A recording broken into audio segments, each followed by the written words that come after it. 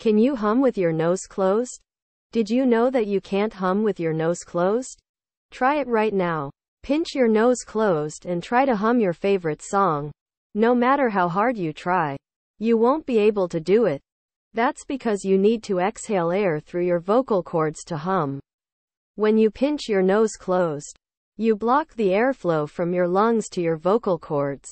So, even if you try to hum, no sound will come out. The vocal cords are two small bands of tissue that sit in your throat. When you exhale air, the vocal cords vibrate and make sound. The sound then travels through your mouth and nose, and out into the world. When you pinch your nose closed, you block the airflow from your mouth and nose. This means that the sound from your vocal cords can't travel out of your body. So, even if you try to hum, no sound will come out.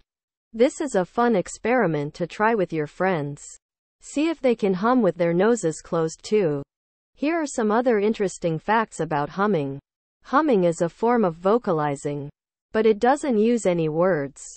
Humming can be used to communicate with other people, or to calm yourself down.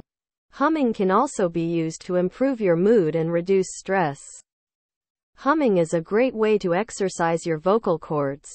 So, next time you're feeling stressed or anxious, try humming a song. It might just help you feel better.